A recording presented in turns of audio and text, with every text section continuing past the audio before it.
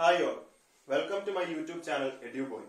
ഇന്നിവിടെ നമ്മൾ 5ാം ക്ലാസ്സിലെ സോഷ്യൽ സയൻസിലെ രണ്ടാമത്തെ പാഠഭാഗമായ ഫ്രം സ്റ്റോൺ ടു മെറ്റൽ എന്ന പാഠത്തെക്കുറിച്ചാണ് പഠിക്കുവാൻ പോകുന്നത്. ഇതിന് തൊട്ട് മുമ്പത്തെ വീഡിയോയിൽ എ റോഡ് ടു ഹിസ്റ്ററി അഥവാ ചരിത്രത്തിലേക്ക് എന്നൊരു പാഠഭാഗം നമ്മൾ ഇട്ടിട്ടുണ്ട്. ഇവിടെ മനുഷ്യന്റെ ചരിത്രത്തെക്കുറിച്ചും അതിന്റെ ചരിത്ര കാലഘട്ടങ്ങളെക്കുറിച്ചും തന്നെയാണ് പഠിക്കുന്നത്. എല്ലാവർക്കും അറിയാം, മനുഷ്യന് മറ്റു ജീവികളെ പോലെ വലിയ ശരീരമോ ആകാരമോ ഒന്നുമില്ല. സ്വാഭാവികമായും അവർ മറ്റു മൃഗങ്ങളെ പഴയ കാലത്ത് കാട്ടിലും മറ്റും ജീവിച്ചിരുന്നപ്പോൾ കീഴ്പ്പെടുത്തുവാൻ വേണ്ടി എന്തെങ്കിലും ഒരു ഉപാധി അല്ലെങ്കിൽ ആയുധങ്ങൾ ഉപയോഗിക്കേണ്ടി വന്നിരിക്കാം. ആദ്യമായി അവർ ഉപയോഗിച്ചത് കല്ലുകളെയാണ്. അതുകൊണ്ട് തന്നെ കല്ലുകളെ അടിസ്ഥാനമാക്കിക്കൊണ്ട് പല യുഗങ്ങൾ അഥവാ ശിലായുഗങ്ങൾ എന്ന രീതിയിലാണ് മനുഷ്യന്റെ ചരിത്രത്തെ തരംതിരിക്കുന്നത്. ഇവിടെ നിങ്ങൾക്ക് ശ്രദ്ധിച്ചാൽ മനസ്സിലാക്കാൻ സാധിക്കും. പാലിയോലിത്തിക് ഏജ് അഥവാ പ്രാചീന ശിലായുഗം, മീസോലിത്തിക് ഏജ് അഥവാ മധ്യശിലായുഗം, നിയോലിത്തിക് ഏജ് എന്ന് വെച്ചാൽ നവീന ശിലായുഗം, പിന്നീട് ബ്രോൺസ് ഏജ് അഥവാ വെങ്കല ശിലായുഗം, അതിനകത്ത് ചാർക്കോലിത്തിക് വെങ്കല യുഗം, അതിനകത്ത് വരുന്ന ഒരു പോർഷനാണ് എന്ത് താമ്ര ശിലായുഗം എന്നറിയപ്പെടുന്ന ചാൽക്കോലിത്തിക്. ഇവിടെ കല്ലും മറ്റു ലോഹങ്ങളുമായി കൂട്ടിച്ചേർത്തുകൊണ്ട് അവർ ഉപയോഗിച്ചിരുന്ന ഒരു കാലഘട്ടമാണ്. ഇത്രയുമാണ് ഒരു ബേസിക് ഇൻട്രൊഡക്ഷൻ. നമുക്ക് ഇതിൽ നിന്നും ഓരോന്നും വ്യക്തമായി പഠിക്കണം. ആദ്യമായി നമ്മൾ പഠിക്കാൻ പോകുന്ന ഭാഗം പാലിയോലിത്തിക് ഏജ് അഥവാ പ്രാചീന ശിലായുഗം. ആ വാക്കിൽ തന്നെയുണ്ട് വളരെ പഴക്കം ചെന്ന കാലഘട്ടം, ആദിമ മനുഷ്യൻ ജീവിച്ചിരുന്ന കാലഘട്ടമാണ്. അവർ ഗുഹകളിലായിരുന്നു താമസിച്ചിരുന്നത്. ആദ്യം അവർ മരത്തിലും മറ്റും കുരങ്ങന്മാരെ പോലെ ജീവിച്ചു. പതുക്കെ പതുക്കെ ഭൂമിയിലേക്ക് ഇറങ്ങി, പിന്നീട് പതിയെ പതിയെ സാമൂഹിക ജീവിതത്തിലേക്ക് കടന്നു. എന്നിട്ട് എന്തു പറ്റി? പതുക്കെ പതുക്കെ ഗുഹകളിലേക്ക് താമസം മാറ്റി. സ്വാഭാവികമായും മറ്റു മൃഗങ്ങളിൽ നിന്നും അവർക്ക് രക്ഷ നേടേണ്ടി വന്നു. അങ്ങനെ ജീവിതത്തിൽ പയ്യെ പയ്യെ പല മാറ്റങ്ങളും വന്നു. ആ സമയത്ത് അഥവാ പ്രാചീന കാലഘട്ടത്തിൽ അവർ ഉപയോഗിച്ച ശിലകൾ എന്താണ്? വളരെ റഫായവയാണ്. അതിൽ നിന്നും ഈ പാലിയോസ് എന്നും ലിത്തോസ് എന്നും ഓൾഡ് സ്റ്റോൺ ഇങ്ങനെ രണ്ട് വാക്കിൽ നിന്നുമാണ് ഈ പാലിയോലിത്തിക് ഏജ് എന്ന പദം ഉണ്ടായത്. അങ്ങനെയുള്ള കാലഘട്ടത്തെയാണ് പ്രാചീന ശിലായുഗം അഥവാ പാലിയോലിത്തിക് ഏജ് എന്ന് അറിയപ്പെടുന്നത്. പ്രധാനമായും 2-3 സവിശേഷതകൾ ഇവിടെ എഴുതിയിട്ടിട്ടുണ്ട്. റഫ് സ്റ്റോൺസ്, വളരെ പരുക്കനായ ശിലകളായിരുന്നു അവർ ഉപയോഗിച്ചിരുന്നത്. അത് ഉപയോഗിച്ചിരുന്ന പ്രധാന 3 ഉപയോഗങ്ങൾ ഇവിടെ എഴുതിയിട്ടിട്ടുണ്ട്. ടു ഹണ്ട്, സിമ്പിളായി ചിന്തിക്കാം, വലിയ മൃഗങ്ങളെ വേട്ടയാടാനും മറ്റുമായി പരുക്കൻ കല്ലുകൾ ഉപയോഗിച്ചിരുന്ന കാലഘട്ടമാണെന്ത് പാലിയോലിത്തിക് ഏജ്. രണ്ടാമത്തത് ടു ഡിഫെൻഡ്, അതും സെയിം ഉപയോഗം തന്നെയാണ്. എന്താ? വലിയ മൃഗങ്ങളിൽ നിന്നും മറ്റിൽ നിന്നും രക്ഷ നേടാൻ വേണ്ടി, സ്വയരക്ഷയ്ക്ക് വേണ്ടി അവർ ഈ കല്ലുകൾ ഉപയോഗിച്ചിരുന്നു. മൂന്നാമത്തത് ടു ഡിഗ്, അവരെന്താ കായ്ക്കനികളും മറ്റും കഴിച്ചിരുന്ന ഒരു കാലഘട്ടമാണ്. അപ്പൊ മണ്ണിൽ നിന്നും അവ കുഴിച്ചെടുക്കുവാൻ വേണ്ടി ഈ കല്ലുകളെ ഉപയോഗിച്ചിരുന്നു. ഇത് 3മാണ് പ്രാചീന ശിലായുഗം അഥവാ പാലിയോലിത്തിക് ഏജിന്റെ ഒരു പ്രധാന സവിശേഷതകൾ. പ്രാചീന ശിലായുഗത്തെ കുറിച്ച് നമ്മൾ പഠിച്ചു കഴിഞ്ഞു. കാലം പിന്നെയും മുന്നോട്ട് നീങ്ങി മനുഷ്യൻ പല പല പുരോഗതികൾ നേടി വന്നു. അങ്ങനെ അടുത്ത ഒരു ഫേസായ മധ്യശിലായുഗം കഴിഞ്ഞു. 2 ശിലായുഗങ്ങൾക്ക് നടുവിലായതുകൊണ്ട് അതിനെക്കുറിച്ച് കുറച്ച് കഴിയുമ്പോൾ പറയാം. നവീന ശിലായുഗത്തിലേക്ക് മനുഷ്യൻ കടന്നു. കുറെ കാലങ്ങൾ കഴിഞ്ഞപ്പോൾ നവീന ശിലായുഗത്തിലേക്ക് കടന്നു. അവിടെ മനുഷ്യൻ കുറച്ചുകൂടെ മിനുസമുള്ളതും ലൈറ്റായിട്ട് ഹാൻഡിൽ ചെയ്യാൻ പറ്റുന്ന, എളുപ്പത്തിൽ കൈകാര്യം ചെയ്യാൻ കഴിയുന്നതുമായ ശിലകളെ ഉപയോഗിക്കുവാൻ തുടങ്ങി. അങ്ങനെ പല പല മാറ്റങ്ങൾക്ക് വിധേയമായ നവീന ശിലായുഗത്തെ കുറിച്ചാണ് നമ്മൾ പഠിക്കുവാൻ പോകുന്നത്. നവീന ശിലായുഗം അഥവാ നിയോലിത്തിക് ഏജ്, ഇതും ഇതുപോലെ നിയോ എന്നും ലിത്തോസ് എന്നും, അതായത് ന്യൂ എന്നതും സ്റ്റോൺ എന്നതും ആ 2 വാക്കിൽ നിന്നുമാണ് നിയോലിത്തിക് ഏജ് എന്ന പദം ഉണ്ടായത്. അവിടെ മനുഷ്യൻ ഷാർപ്പർ ആയതും പോളിഷ്ഡ് ആയതുമായ സ്റ്റോൺസ് ആണ് ഉപയോഗിച്ചത്. കൂടുതൽ മിനുസമുള്ളതും നല്ല രീതിയിൽ കൈകാര്യം ചെയ്യാൻ പറ്റുന്ന ലൈറ്ററായുള്ളവയൊക്കെ ഉപയോഗിച്ചു. അവിടെ വന്ന മാറ്റങ്ങളാണ് മനുഷ്യൻ കൂടുതൽ കൃഷിയിലേക്ക് തിരിഞ്ഞു. അതുപോലെ തന്നെ അവർക്ക് വാസസ്ഥലങ്ങൾ ഉണ്ടായി. മൃഗങ്ങളെ ഇണക്കി വളർത്തുവാൻ തുടങ്ങി. അവിടെയാണ് അവർ ഓരോ പർട്ടിക്കുലർ മൃഗങ്ങളെ സെലക്ട് ചെയ്യുവാനും അങ്ങനെയൊക്കെ തുടങ്ങിയത്. എന്ത് ചെയ്തു?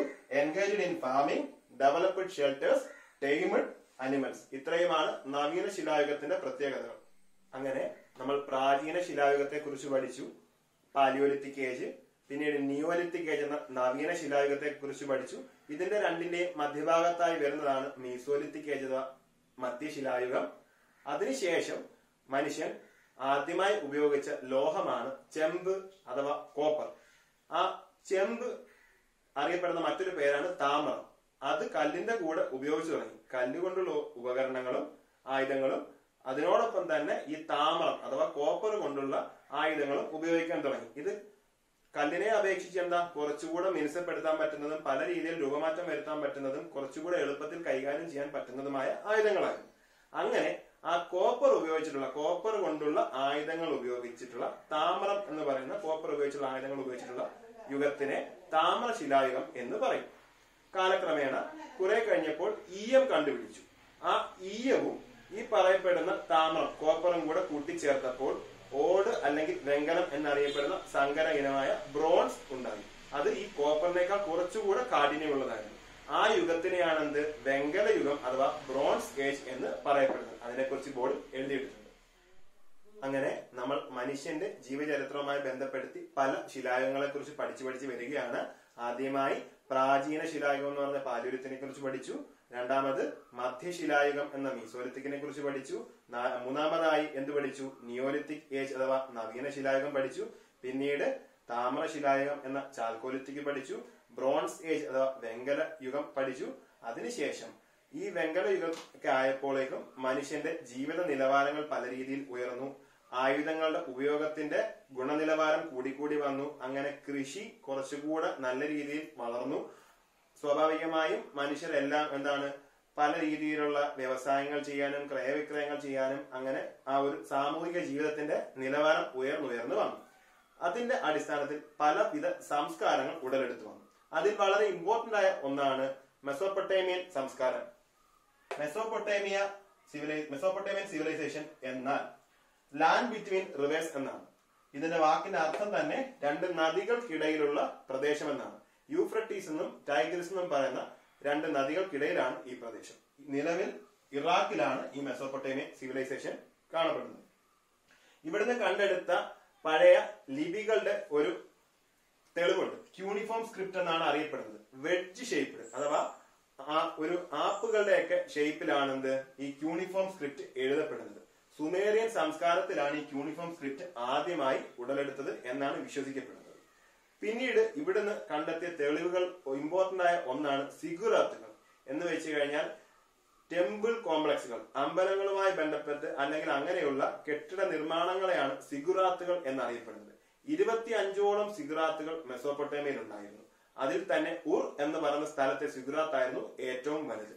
ഇത്രയുമാണ് മെസോപ്പൊട്ടേമിയയുമായി ബന്ധപ്പെടുത്തിയ പ്രധാനപ്പെട്ട വിവരങ്ങൾ. അടുത്തതായി നമ്മൾ പഠിക്കുവാൻ പോകുന്നത് ഈജിപ്ഷ്യൻ സംസ്കാരം അഥവാ ദ ഈജിപ്ഷ്യൻ സിവിലൈസേഷൻ. ഇതെന്താണ്?